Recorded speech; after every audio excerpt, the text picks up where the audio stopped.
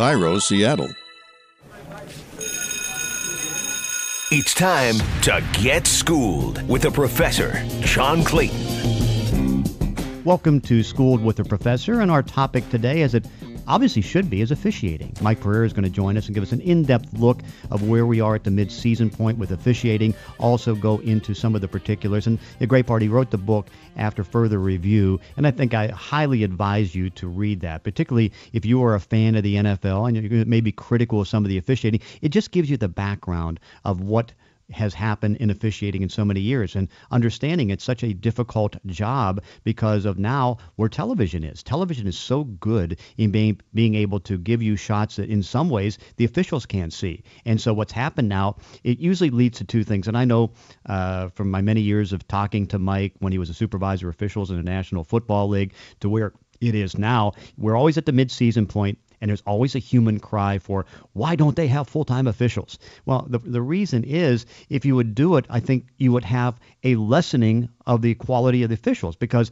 you have anywhere between 130 and what will eventually be 150 officials that are going to be out there, and most of them, if not all of them, there's maybe a few that have full-time jobs. Well, I mean, they may take the tact that's like, okay, you want me to do full-time officiating or have my current jobs, and they'll say no, and you now are trying to replace maybe between 75 and 100 officials, and there's just not the talent to be able to do that around. I mean, because it would be too quick of a turnaround to bring them from the college ranks, the high school ranks, and there's always going to be a learning curve, and understanding the pace of the game is so fast, so much faster now than even before, that it's very difficult for a whole new group of officials to come in and immediately equal what's been out there for 10 to 15 years. And so you're kind of in that balancing act where it's like, okay, you'd like to, have some more full-time officials, and you can do that, but you can't. It would take so many years to get it to the point where you can eventually have 130 to 150 guys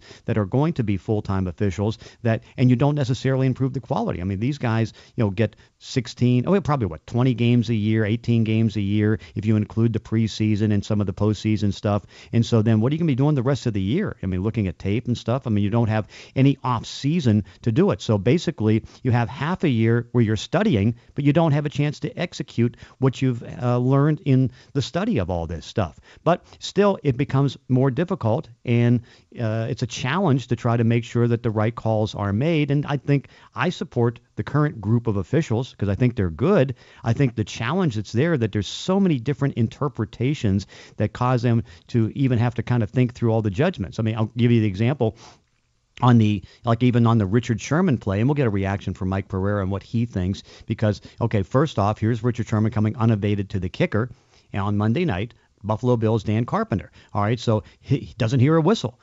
Kicker's still trying to kick. So now what's Richard Sherman try to do?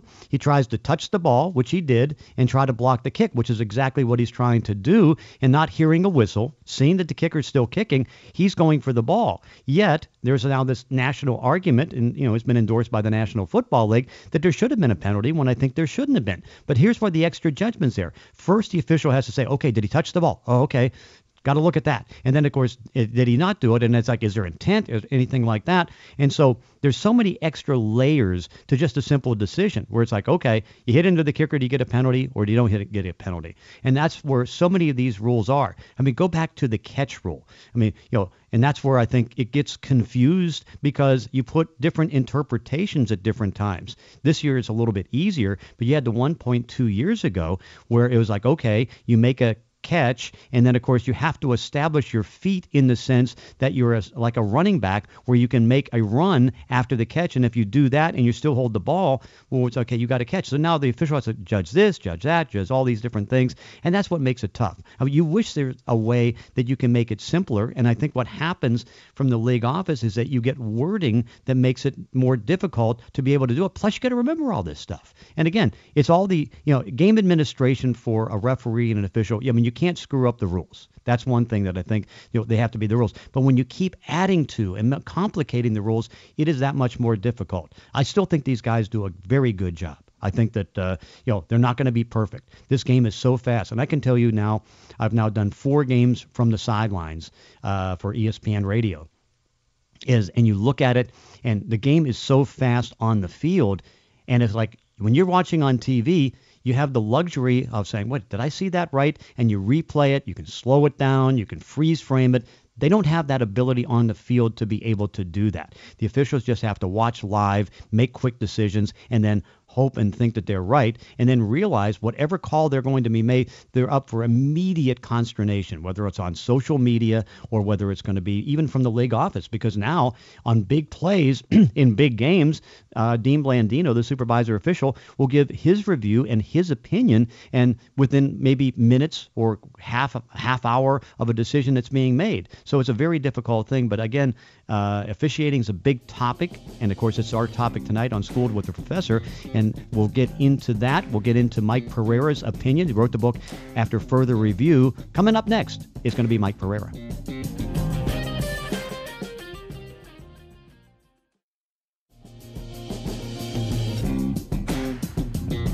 We are always pleased to talk to Mike Pereira, who just finished up the book After Further Review. And before we get started, Mike, why don't you give us an update on how the book is going? Well, I don't know, because they don't tell you. At least I haven't been told, and they say that you won't get an accounting until like about 6 months or something like that. But I only know one thing. I've bought a lot of copies, so at least I know some have been sold. Every time I call, they say, "Send me another 60, would you?" And and I either give them out to friends or use them at a speech I give. But, I don't even mind giving them out, even though I have to buy them. I don't get them for free because, I wanted the message to be that people could learn something by reading it, whether it was how rules get changed or an in-depth look at the officials themselves and their collective bargaining agreement, what they can do, what they can't do. Are they good? Are they bad?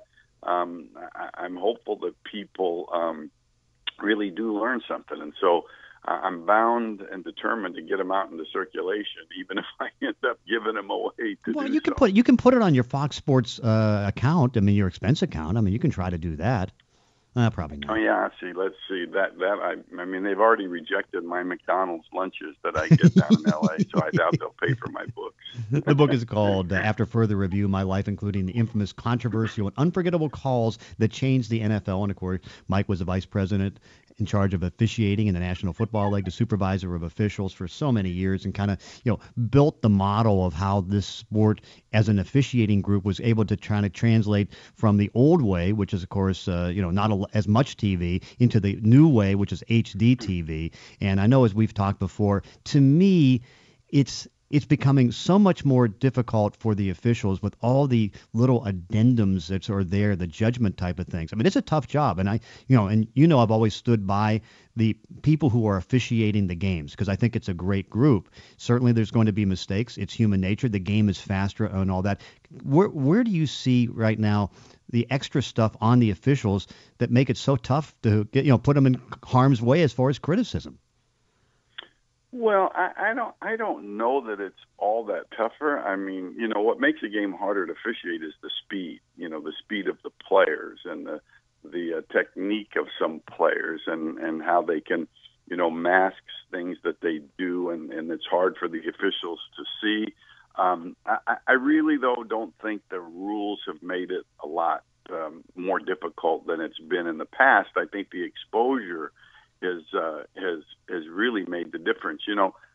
Replay is a good thing. I mean, and replay corrects errors that get made within the parameters of what is reviewable and what is not. But let's face it, replay has put more emphasis on the officials because without replay, you could have a sideline catch and it looks like that the toe's on the ground and maybe it's out of bounds, and maybe it is just fractionally.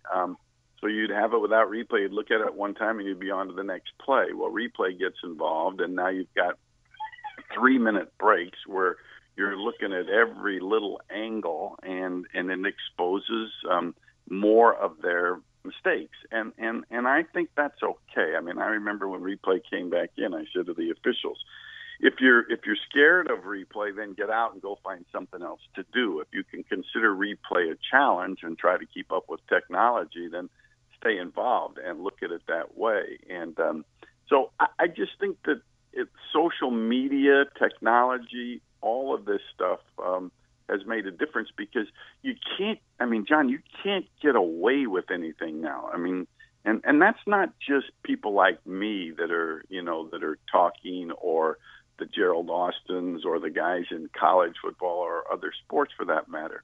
The fact is that if you look at social media, I mean, you have Twitter addresses like zebra.com and all of these, officiating sites that are looking for mistakes, quite frankly. And, and then if there is a mistake that's made, and maybe it's in a game that is what we call a C game, so it's one of the lower games without a lot of cameras, it's on social media. It's like immediately, here's this play, this call here, this call that was made, was not a right call. And then, once one person puts it on, my God, it just explodes. And so it's just different times right now. I don't think officiating's really any worse. I mean, I look at it and say, I had the same complaints back in my day. Jerry Seaman before me had the same complaints in his day.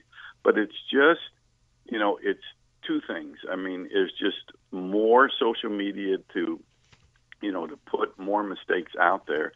And I think players are getting, are making more comments than they made before with their dissatisfaction with, with officiating. So it's tough. It's always been tough. It's never going to be easy.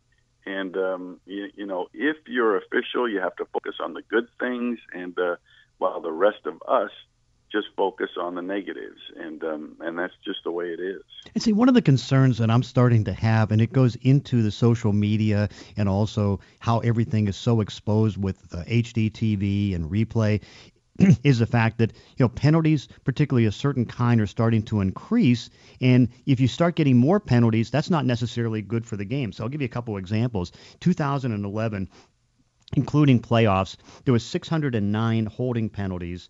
And now it's on pace this year for possibly 809. Defensive pass interference back in 2011 has been steadily increasing and there's almost a 50% jump from like 210 to a possible 329. And as great as that is, and you're up to 16 penalties a game, there almost becomes too much. And as a supervisor or official, how do you try to control that? Because stoppages of the game aren't necessarily great, even though you want to have perfect officiating. I mean, it's a great question, but I think there's one way to look at it, and that there's too many penalties and too many stops. But then I also think you got to look at it another way. Look at when I was in the office, and I know this hasn't changed. Every week, probably 2/3 to 3/4 of the teams would send in questions. Call them complaints. I don't think you have to call them questions. And their questions were not often about what was called. It was about what was not called. And this should have been holding, which was the number one category in terms of no calls.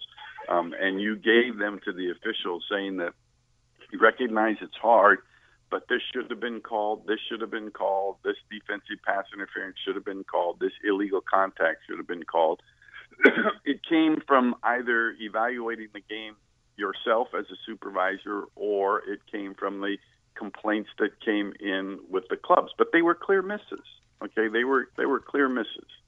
So if you look at the rise in the number of penalties over the last few years, and even this year, I mean, here's my concern. If your penalty totals are up, but you look at the penalties and their fouls and should have been called, then what are we looking at here? I mean, are we possibly looking at in the eyes of the clubs and the league that the officiating's getting better?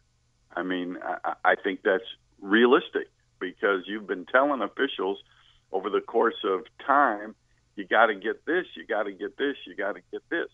There are a ton of uncalled fouls, not a ton, but there are a few uncalled fouls in every game. And so, I mean, I'm thinking as the staff maybe matures a little bit, because it is a pretty young staff, I mean, I'm thinking they're doing a better job and the teams are maybe doing a worse job. I mean, is the level of play sloppier this year, which, when I watch it, I kind of think it is. And so I'm not going to blame, the officials for the rise in the number of fouls. I'm going to look at a Raider game and see them get called for 23 penalties, and then you go through and you say they're all fouls. Well, what do you tell the officials? Don't call them? Now, that being said, maybe I think they've overly tightened up a little bit in the celebration stuff, in the unsportsmanlike conduct stuff. Maybe so there, but that's incremental in terms of the increase in penalties. So I don't have an answer, but I would be if I was head of the department. I mean, I think I would be dead wrong to say to the officials, "Hey, we got too many penalties. Don't call them." It's impossible to do that. So, glass half empty, glass half full. Certainly from my slant on things, I would look at it as glass half full, and that they're actually doing a better job. Joined by Mike Pereira now. I guess looking local, just to resolve the Richard Sherman incident, how do you view, should that have been a penalty or not a penalty for a personal foul going into Dan Carpenter? No, I don't think it should have been a penalty. I mean, listen, I was watching it in real time, and I agree that it looked bad. But, the more I looked at the play and thought about the play and then went back and analyzed it further, I mean, I'd have to ask the question, what did Richard Sherman do wrong other than being offside? I mean, he was offside. He tries to jump the count, frequently. And he was way offside. And it is right to be called unabated, but I have seen players, get to the point where they're unabated and the play doesn't get shut down. And so what is Richard to do? Call it on himself and stop and let the ball be kicked? I mean, I look at this and say there's no whistle until after he made the contact, because it takes time. It's a flash by the time he gets past the lineman and makes contact with Carpenter. So there's no whistle. I mean, he actually reaches in and touches the ball before he made the contact with Carpenter. And so, what could he possibly do? It's not like there's a similar situation where, a false start is called on the offense right about the time the ball is snapped, and the defense, continues on and hits the quarterback who's standing flat-footed. That's a different story. I mean, and I see that as a dead ball foul. So the ball was snapped, the ball was placed, the ball was being kicked. And so I cannot put it into any category that he did anything wrong, nor did the officials in that case do anything wrong as far as I'm concerned, because the guy that's in charge of shutting it down is the guy that's all the way out at the sideline. He would be the head linesman, and he reacts fairly quickly. But, the fact that there was no whistle blown until after the contact, the fact that the ball was placed down and kicked, I really absolve Richard Sherman of all guilt here. And, to me, they overpounded it on TV by saying that it's roughing the kicker, which you can't have roughing the kicker because there was no snap. And even if there was a snap, you wouldn't have roughing the kicker because Sherman touched the ball. So, it's all overblown. Did they mishandle the play clock in terms of, getting the kicking ball placed down? Yeah, they did in that situation. But, I mean, I don't think if I was still in my job, I don't think I would even send it up necessarily for review, because I don't think there's a foul there. And I'm even more surprised that the league in the third quarter, tweeted out that it should have been unnecessary roughness. I can't get in their heads, but I think if they look back at that, I think they're going to say, I don't think I'll do that again. But I'll go with Richard Sherman if he gets fined. I'd go with them, and I bet you I could make a pretty strong appeal that he shouldn't get fined. You would be a pretty good lawyer in that case. I think that you'd be excellent in that. This is the one thing I would be a good lawyer at. I think I could actually do it. Look, it's tough, and it looked bad, and Carpenter got hit. I get it. But and the play turned out to be dead. But again, you have to look and say some things are going to happen on the football field that just happen. And if it was a live ball situation, it wouldn't have been a foul, and there was no whistle that was blown before the contact was made. So, again, I think that it's a shame that everybody was up in arms, and I'm unpopular because I'm taking this stance right now. But to me, this is what the facts dictate, that Sherman didn't do anything wrong. I mean, on the big picture, we hear this every year because you get into a season. It's a human game. There's going to be mistakes made and great calls made, not great calls made. And so the cry always comes down right around this time. It's like, why don't they have full-time officials in the NFL? And, of course, I think nobody can answer it better than you. Can you ever see that happening? And obviously, 117 guys, I mean, to change from part-time to full-time, you lose so many, it would take time. Why is there not full-time officiating? Well, I guess I would say, why should there be? I mean, you're running a dangerous pass pattern here if you're going to try to go full-time with what is now, I think, on their current roster is like 130, and they're going to go to 8 officials next year, so you can add another 17 there. So you're talking about almost 150 officials, and you will lose a chunk if you go full time, because these are, in many cases, successful career-minded people that have made a name for themselves in other industries, and so I think you will lose them because they'd be loath to give up what they've worked to accomplish on their own personal side in business. Plus, I don't think it does any good. Look at the full time. I get it if there were games 3 times a week, and you could get more reps. Reps at practices nowadays with the restrictions on contact during the week and during the off season. It's not going to make you that much better, and so I just don't see it. Baseball umpires are full time. Basketball officials are full time. They get just as much criticism as the NFL officials get when it's during their season. So I just don't think the reason that I wouldn't be for it is I don't think it will improve things, to that degree. Now, I will say this, John, and I've always been an advocate against full-time. I do think it's time to take the next step, which to me the logical step is to make the 17 referees full-time. I mean, that is a legitimate step to me, that it can improve more than just the actual calling of fouls, to involve your 17 crew leaders who are in charge of instructing their crews on a weekly basis during the season. They conduct the meetings on Saturday. They conduct conference calls during the week.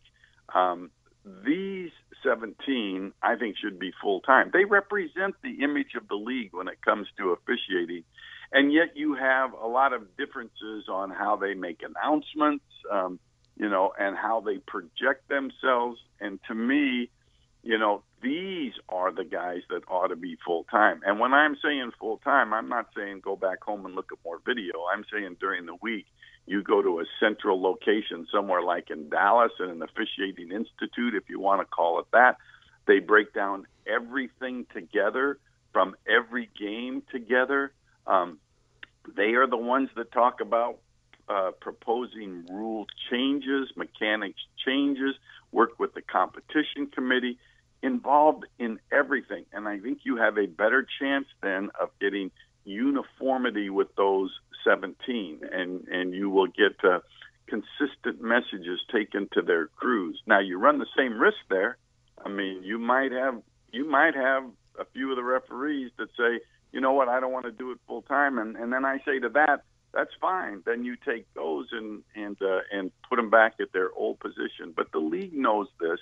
The league is trying to get this done on a full-time basis with at least selected officials, and they run into opposition from the officials union, because what guarantees are these full-time officials going to get? And I think that's a legitimate question, because if I'm a a Gene Steratore, whatever, and what you're going to make me full time, so I give up my maintenance business and maybe even I give up my college basketball. What happens if you're dissatisfied with my work after one season, and then I'm not a referee anymore? You move me back to the side judge. Well, I look at that and say to myself, yeah, you give your star players multi-year contracts, and if you've got star officials that you're going to make your referees, pay them and give them a guaranteed contract. So you say to them, I give you a 5-year deal, and if we move you back to your side judge position because you're not performing well enough as a referee, you still remain full-time, get the full-time money, and you won't get fired. So there's ways to get around it. But to me, if you're really interested in taking the next step, forget that they're going to bring in an 8th official next year. I don't think that's going to do any measurable good as far as I'm concerned. But taking the 17 leaders of the crews and making them full-time and a part of everything is the next logical step to try to take officiating, the whole realm of officiating, to the next level.